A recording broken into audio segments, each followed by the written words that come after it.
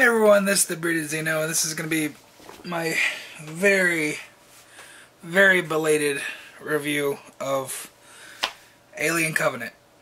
I just rewatched it for a refresher, and normally when I watch a movie, I have a clear-cut opinion on it, at least after the second time. You know, I've now watched Covenant about 8, and I'm still really mixed on it, and a lot of stuff I love, a lot of stuff I hate, and I had to take notes. I have a huge list right here of things that I wanted to cover in this review, and if you've been following the channel for a while, you guys know I'm a huge die-hard Alien fan. Alright, I love the franchise to death. Generally, I'm super optimistic about everything. I can usually find the good stuff in it. And this movie really soured me on the franchise as a whole for a while. It just, my love for it just waned for a couple months. I just didn't care too much. I mean, I still get excited about stuff like the original movies I like, but like excitement for the future stuff just kind of died off. And it's mainly because of Ridley Scott, and we'll get to that. We'll get to that, but I want to talk about this movie as a whole and what I like about it, what I don't like about it. So, you know, I have pros and cons. And I've never felt this mixed on anything, absolutely anything. Like even The Last Jedi, which is apparently that's a love it or hate it movie. I love it. I mean, it's not perfect. I give it like an 8.5. But it's still really good. And I don't understand people say that it's worse than all the prequels and things like that. But for me, Alien Covenant is just, it's so divisive even in my own mind, you know? I don't know. I don't know. So I'm just gonna talk it out and just let you guys know what I don't like, what I like, and all that stuff. And okay, so first part is my pros, and first off, the visuals. This is Ridley Scott we're talking about, so obviously it's going to be beautifully shot, and the 4K transfer on the Blu-ray, the 4K Blu-ray is just beautiful. The HDR is very well implemented, and great depth, very good visuals in this. Of course, it's Ridley Scott. You know, I feel like the set designs are nicely detailed. It feels real. It feels like it's in universe with the alien stuff. And overall, just visually, it's very pleasing. Walter, I really like Walter as a character. He very likable, very well acted by Michael Fassbender. Honestly, I wish he was in it more. I wish we could get more of Walter. Which, you know, full spoilers here. Like, it's sad that he died. I really want more of Walter. I like Walter way more than David, even like in the original Prometheus. Which, just get out of the way, I really like the first movie. I really like Prometheus. Okay, it's good. I really enjoy it. I like it more and more every time I watch it. With Covenant, I like it less and less every time I watch it. You know, but Walter, really great character, really well acted. I just love how stark he is. Like, I put a note down here where he's talking to David, you know, where he's like, I don't dream at all. You know, I fucking love that line. I just love how in grasp with his reality Walter is, you know, where he's not a dreamer. He knows he's a fucking android, you know. I like that. I like that a lot. Number 3 is the Neomorphs. I love the Neomorphs so much. Like, their life cycle, going from the spores, you know, becoming bloodbursters, you know, they can come out anywhere in your body. I like that. The way they move, they're creepy, they sound really creepy. I fucking love the Neomorphs, okay? They're sorely underused, and I think they should have been the main antagonist creature in this film. I don't think we should have had the Xenomorphs. I'll touch on that. But for me, I think the Neomorphs should have been the main creature. I think they're fantastic. They could have held a whole movie on their own. I hope we see more of those in the future, because it's such a unique creature. I got my little NECA figure right here. I love this little guy. I mean, look at this. Look at this. It's so creepy looking. I love it. So cool. Love me some Neomorphs. And let's see, transitioning down to number 4.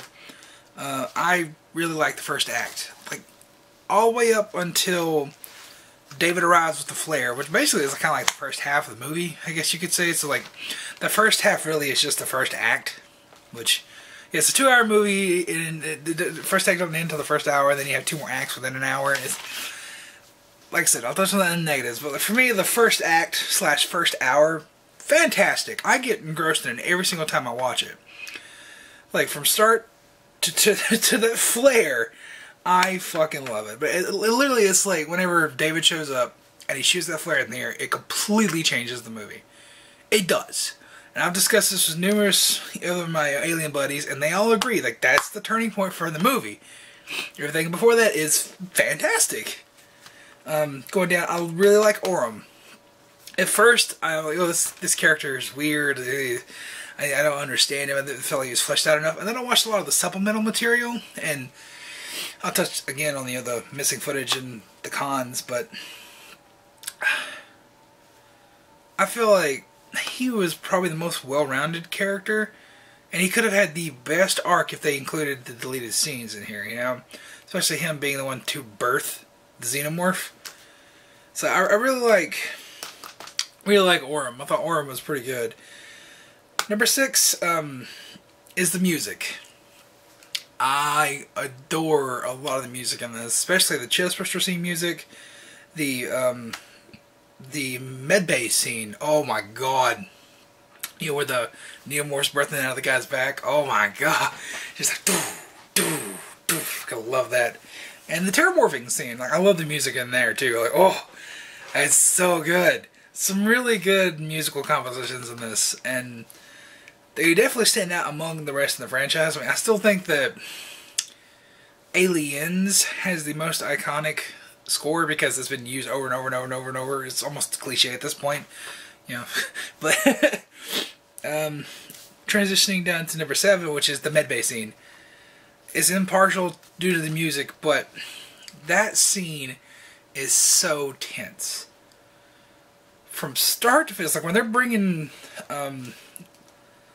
what is it, Ledward? Yeah, when they're bringing Ledward in from the wheat fields to the ship, like from there, it's just like, oh my god, this, like, every time I watch this movie, you pick up your phone, you browse Twitter or something like that when you get bored. Like, no matter what, whenever that starts kicking in, I put everything down and my attention's on the screen every single time, right? From start to finish, the medbay scene is just so good, you know? And it ends, you know, of course, when the flare goes up, and like I said, that it's weird that probably the movie's best scene is bookended with the transition into the worst parts of the film. But the medbay scene just so, especially with the way the Neomorph just like pounds its head through the window. I love that. I want more of that. Next up is the terraforming base scene. I really love that terraforming base scene. You know, again, partially due to the music. But just the way the Xenomorph moves, it's like the one good Xenomorph scene for me. The Xenomorph moves so creepy. It reminds me of Alien Isolation, like the way that he enters the terraforming bay, you know? And just the way it moves and leaps and how relentless it is. That's a Xenomorph. I really enjoy that scene a lot. And my last pro is the facehugger scene, which, you know, is where Lope is, you know, gets facehugged, right? That, to me, is something that has been sorely underused in this franchise, and it's facehuggers being scary. Because usually, they just use them as a plot device so they could have Xenomorphs birthed, you know? The only other movie that has had a terrifying terrifying facehugger scene is Aliens. I want more facehugger scary scenes, okay? Like, they're fucking creepy the way they run on the ground. Like, oh, they're so fast. I love that. Like, I feel like you could have a whole sequence where somebody's just being chased by a facehugger and it could be tense as all hell, you know? I feel like they feel like they're so often overlooked because they're so small and people just, oh, we gotta get to the Xenomorph, you know? But I love that this movie gave the facehugger some respect and had that little short scene of it where it's running around jumping like that. That's super fucking creepy. Okay, I love that.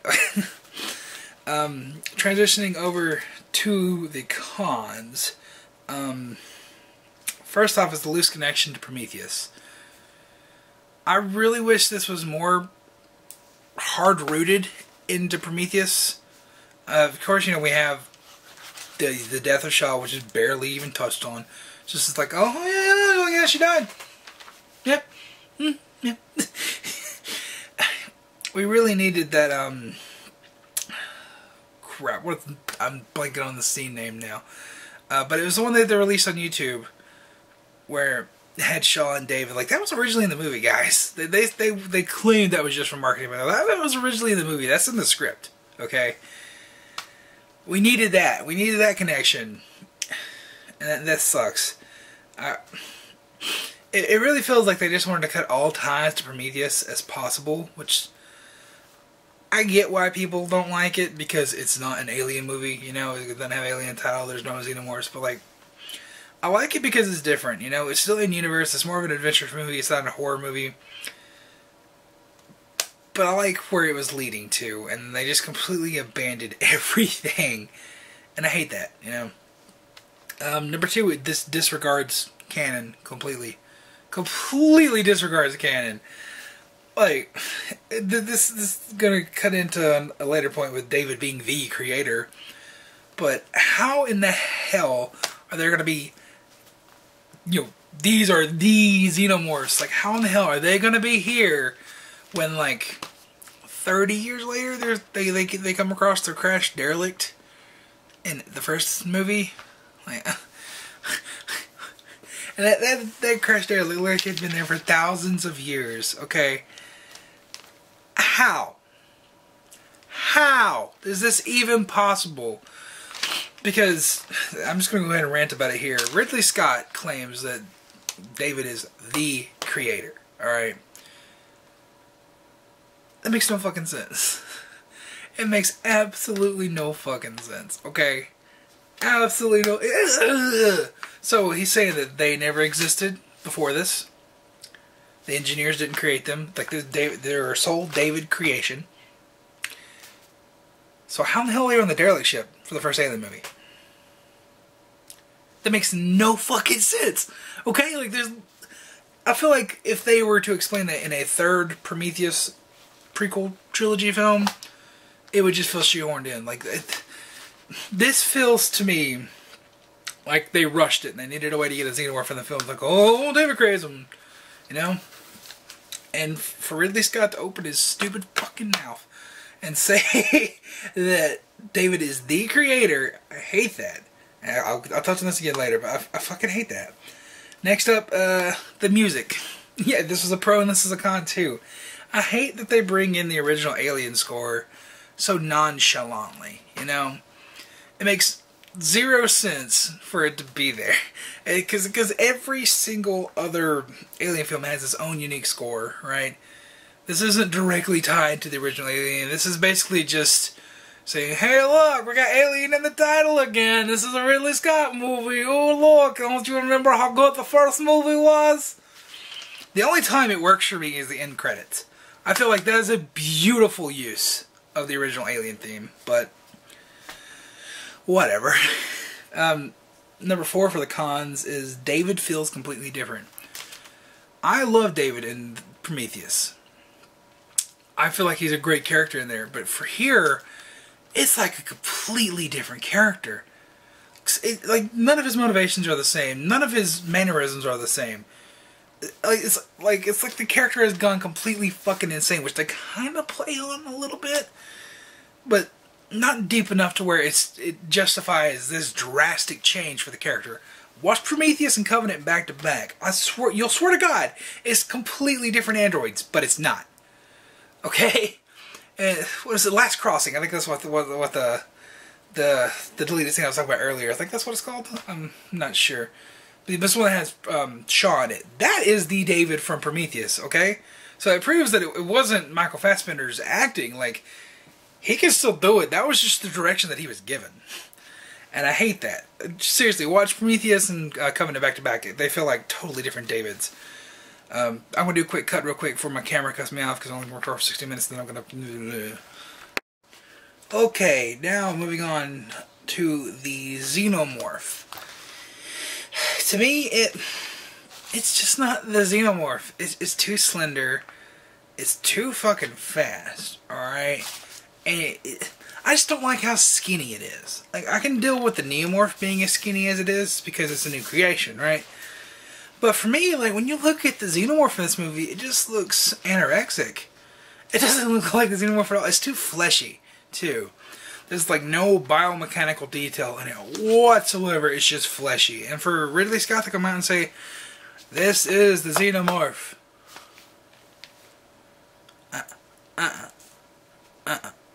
Sorry. This is not the Xenomorph. The only good Xenomorph scene is the terraforming bay. Everything else, like, it just feels stupid. It doesn't feel like the Xenomorph to me. It doesn't even look like the Xenomorph to me. Moving on to the chest burster scene. I like the idea of this scene. I love the music in this scene. I hate how quick the fucking chest burster comes out, and that's another thing. The life cycle of the Xenomorph is just like that. It's like, oh, it's like, oh, chest burster. It's pretty much it, and then it's fully grown. Like that. That's not. That's another reason why this is not the Xenomorph to me. It's just not. It doesnn't add up. That's why I say it disregards all canon. It does. But the main thing that I hate about this chestburster scene, I'm not even that upset about it coming out fully grown like it is, you know, where it has like all those appendages. I wish it was more of like the amorphous dick looking thing where it just had like arms, you know, like it was an Aliens or the original Alien. But no, it comes out a little baby thing, and I can live with that. What gets me is Orum's acting. It's so bad. I can't help but laugh. It feels so uneventful. It does. It looks like it's a minor inconvenience for him to have a chest burster crawl its way out of his chest. John Hurt sold that shit way better than Billy Crudup, okay? Like, John Hurt's like, he looks like he's in real legit pain.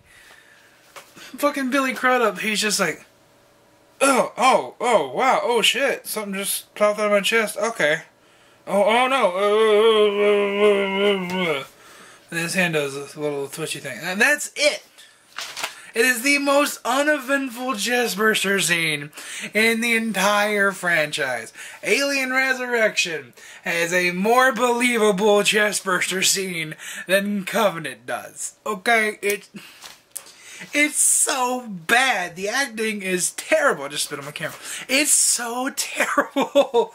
I can't believe that's the take they went with. Alright? Because I remember there being a wide shot in one of the trailers, right?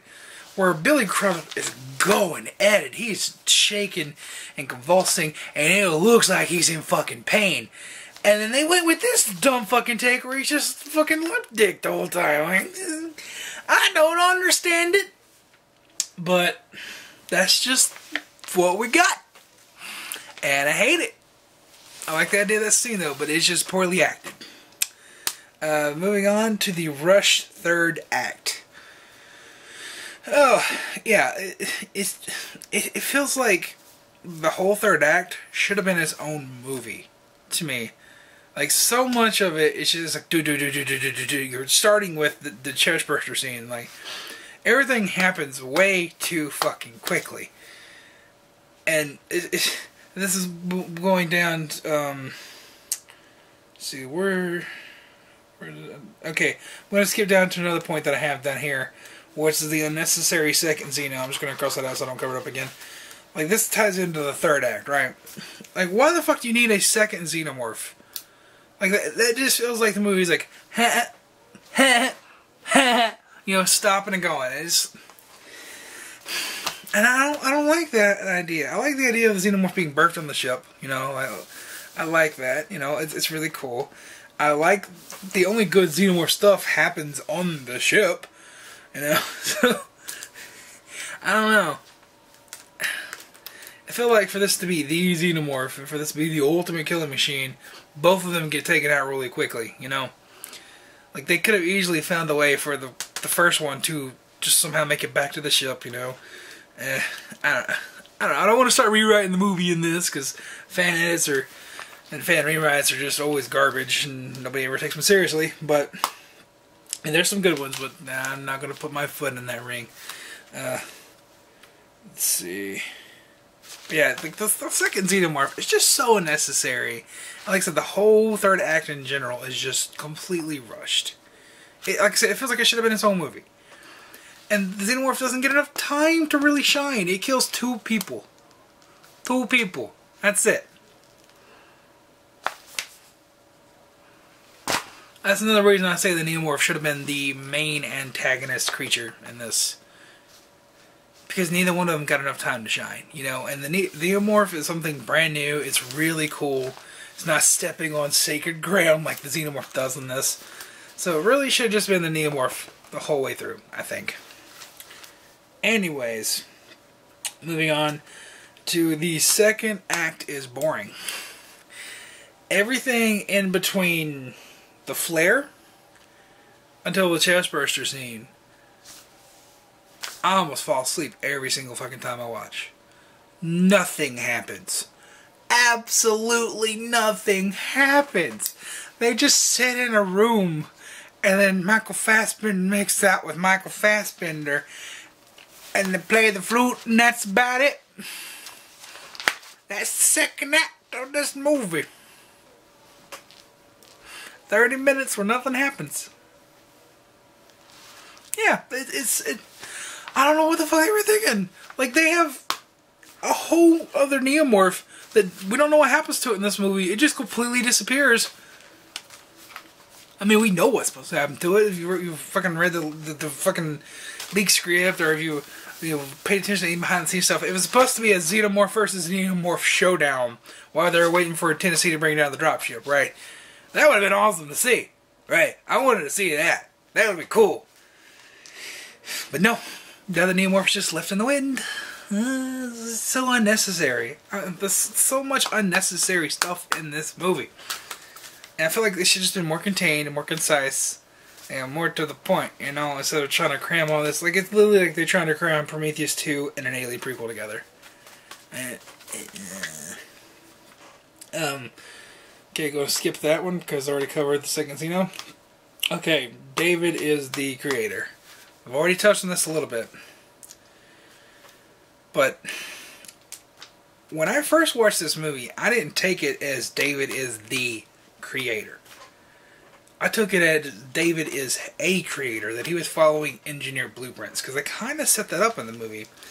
And there's a line in there that really was like the smoking gun for me, where they're talking about the Ozymandias play, and then he misquotes the writer, right?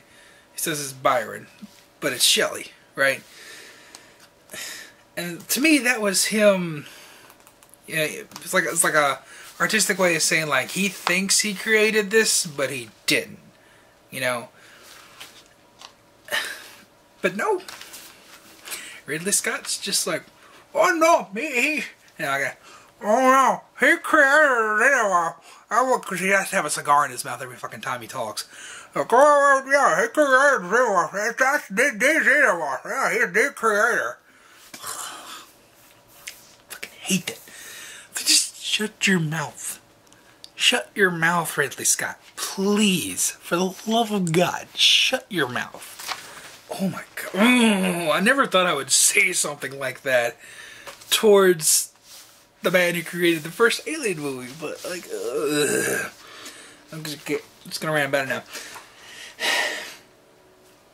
He had this whole spiel the whole time they were making this movie, saying, "Oh, Alien is my baby. He's always said my baby." It's like, what are you, fat bastard? Baby ribs, you know. He's like, Alien is my baby. It's my legacy. I need to bring it back, you know. And I want to bring it forward. Like, no, it's not your Star Wars. You were a hired gun to direct the first movie.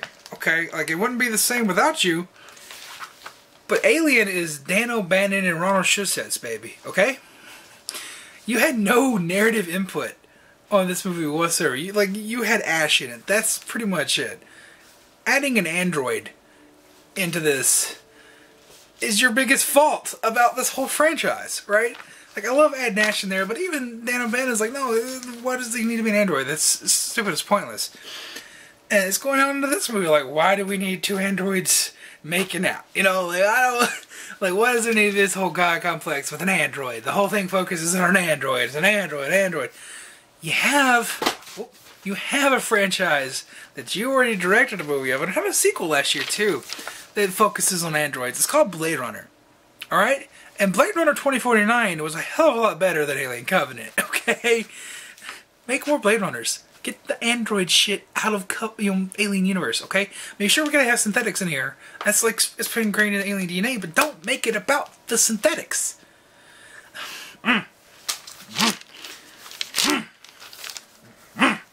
Hey, Ridley Scott. This franchise is not your baby. If anything, it belongs to fucking...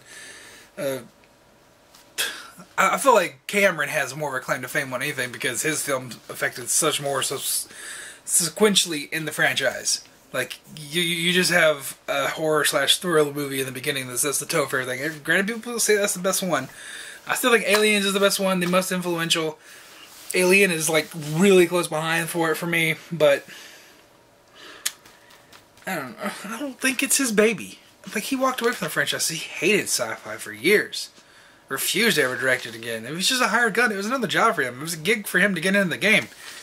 And now he's trying to talk about this big game like, oh yeah, it's my baby. No. No.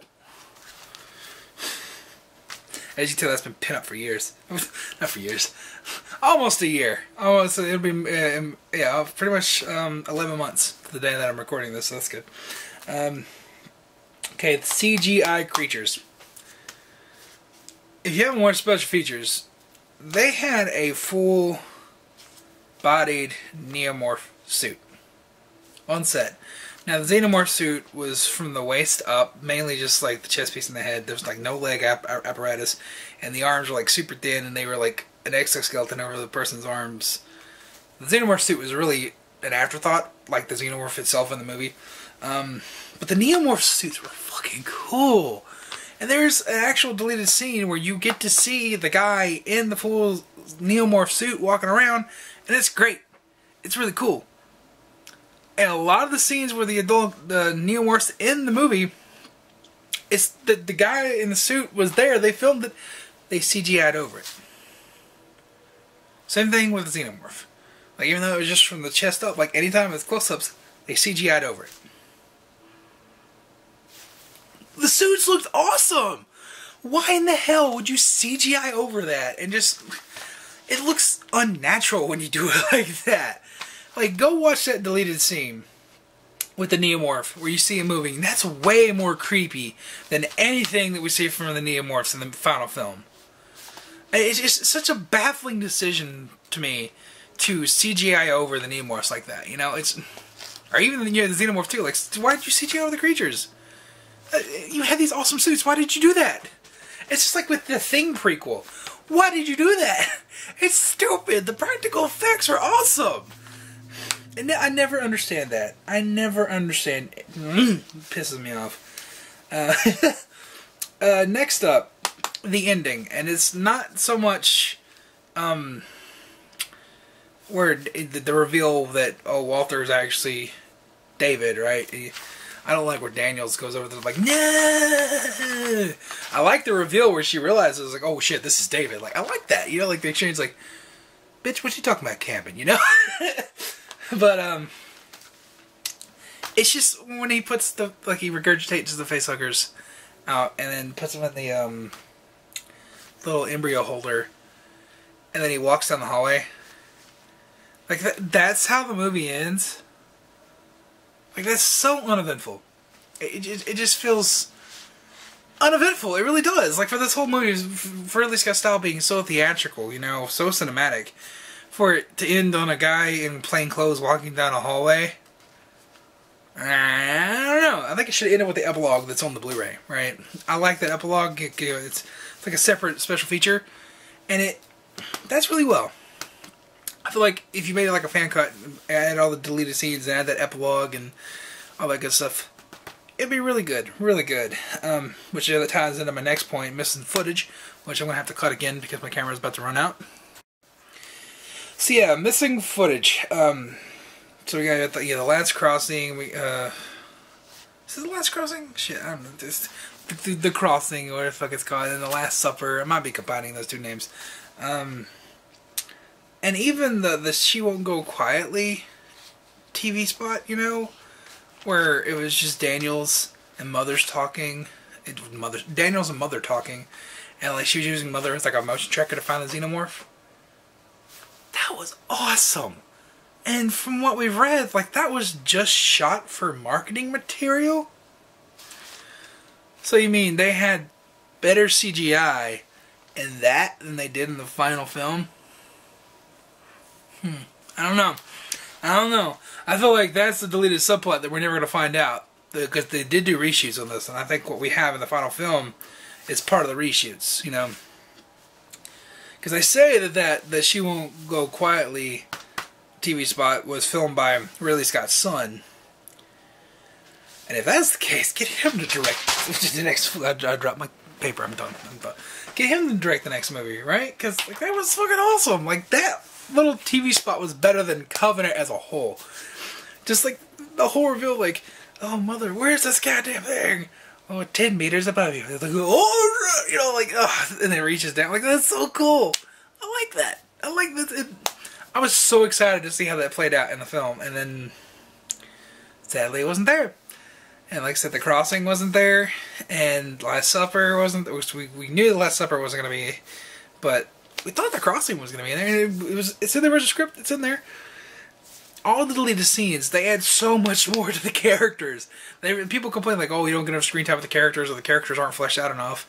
And that's why I like Orem, because of the deleted scenes. Like, his character makes way more sense to me, you know?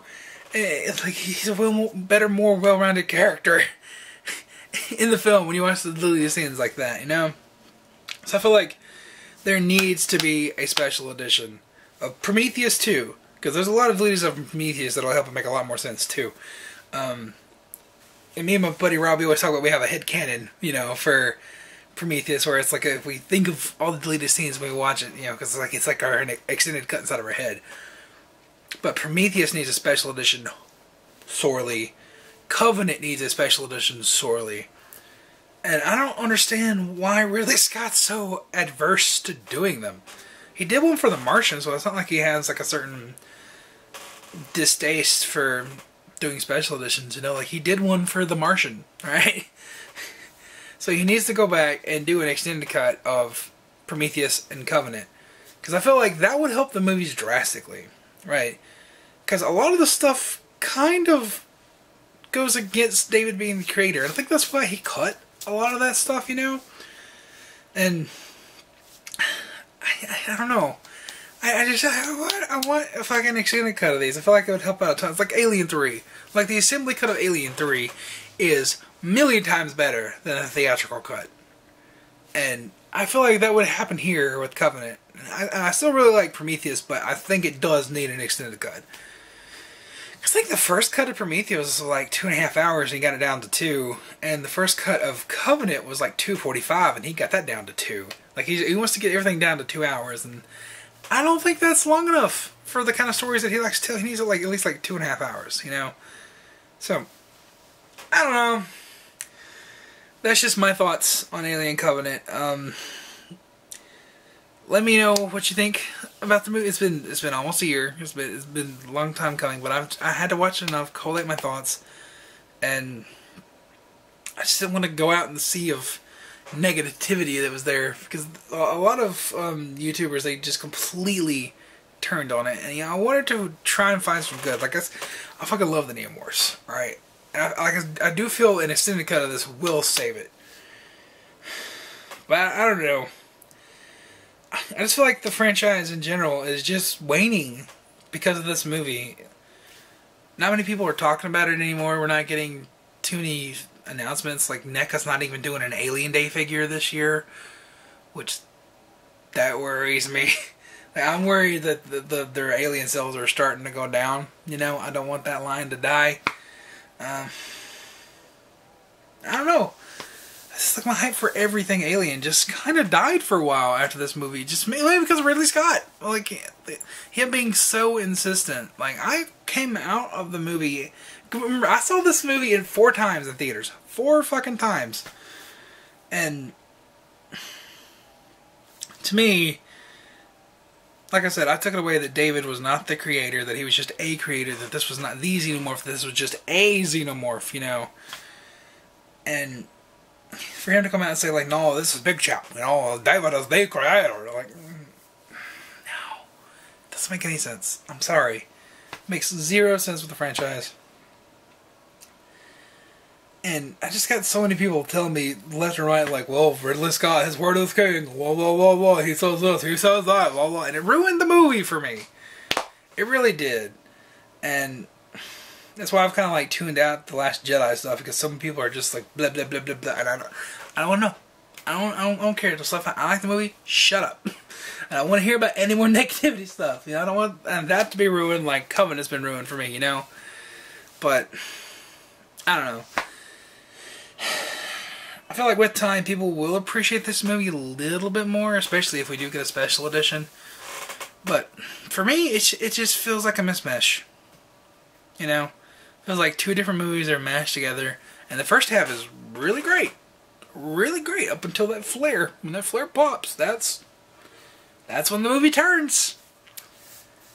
And I think that Ridley Scott should stick to horror if he does another one of these, because all the best scenes in this movie are horror-based. You know, you have the medbay scene. Really tense, really scary. The facehugger scene, even though it's very short, like, that's scary as hell, right? That makes your skin crawl. I enjoy the hell out of that. And the terraforming bay scene, like, that's imposing. That's freaky. I like that.